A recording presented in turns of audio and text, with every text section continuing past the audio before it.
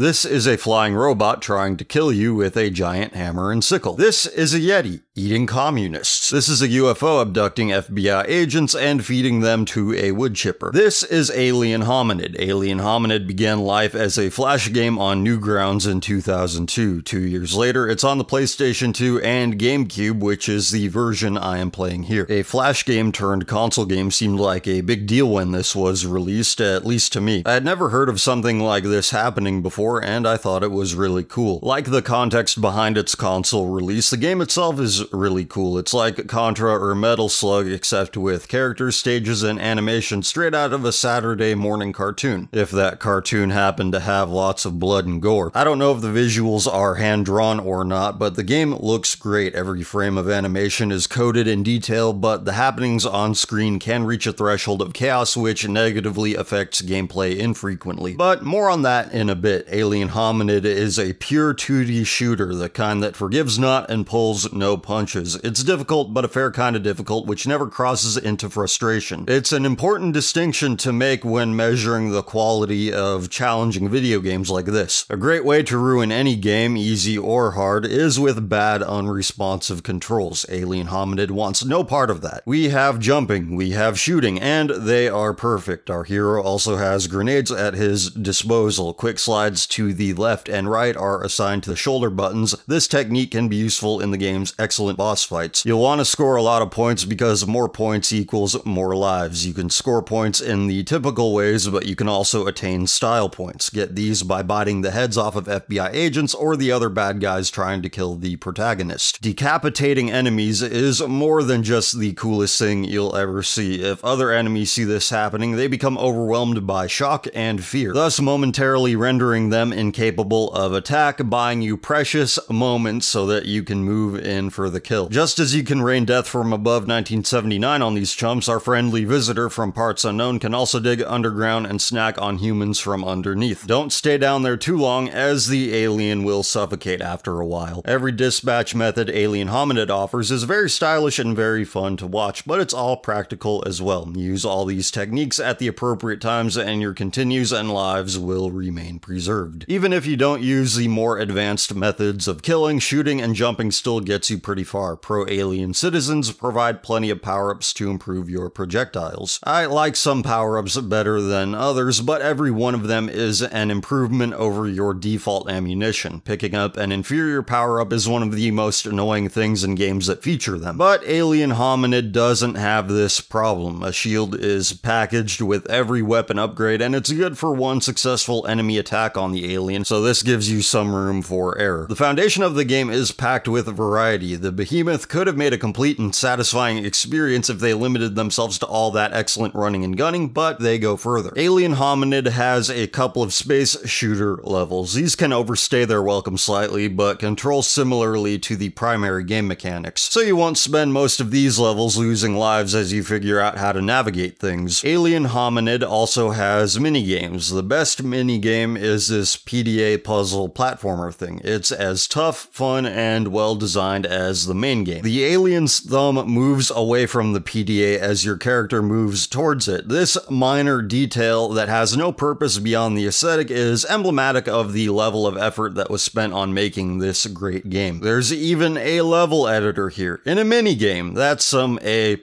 effort. Most minigames are multiplayer, but there's another cool single-player thing that has you flying USSR missiles into the Great Satan.